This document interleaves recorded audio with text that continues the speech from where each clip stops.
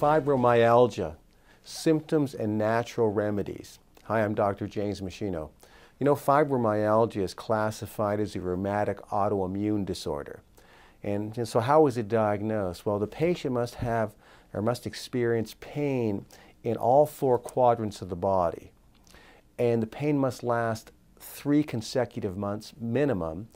And there must be tender points, sort of 11 of the 18 classic tender points must be very sensitive to touch and palpation to really definitively say it's fibromyalgia. So you really need a doctor of chiropractic to make this diagnosis for you. Now, there are other related symptoms that often accompany fibromyalgia. There are often sleep disorder problems, overwhelming fatigue, or not having the energy that you normally would have, morning stiffness in your joints and muscles. There can be, a mild depression, recurring headaches, not uncommon, tender lymph nodes, they get enlarged a little bit, bowel and bladder problems. Often, there's some irritable bowel syndrome that happens in conjunction with fibromyalgia. And sensitivity to hot and cold, not uncommon, some mild anxiety, gastrointestinal disturbances, as I was talking about, digestive complaints, irritable bowel syndrome. Some dizziness can occur and some occasional tachycardia where the heart starts to race. And some environmental allergies or sensitivities often are concurrent with fibromyalgia conditions. Very often there's low serotonin levels in the brain, which can foster some of the depression and allow the pain to be amplified to a much greater degree than would occur otherwise. So medical treatments applied on their own for the treatment of fibromyalgia are often not successful or not completely successful.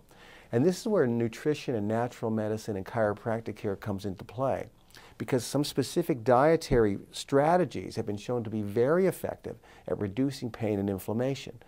At the same time, there are certain supplements that are really useful. Supplements that can raise serotonin levels, supplements that can reduce inflammation, antioxidants, supplements, more magnesium, some digestive enzymes. In clinical studies, they've been shown to help people with fibromyalgia feel better and help to conquer the condition, things that drugs alone can't do. Electroacupuncture has been shown to be useful. Chiropractic care has been shown to be extremely helpful. So but you need to, in terms of the diet and supplementation program, be very clear as to what you're going to do. And with supplements, you have to know the right dosage and the right standardized grade if you're using herbs. Most medical doctors don't study nutrition and natural medicine. This is not their area where they're going to be able to help you in most cases.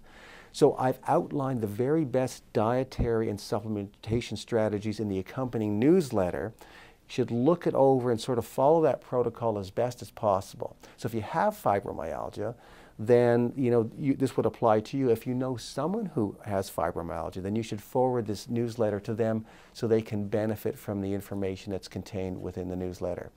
So I want to thank you for watching. I hope you found it helpful, and I'll see you again next time. Thanks so much.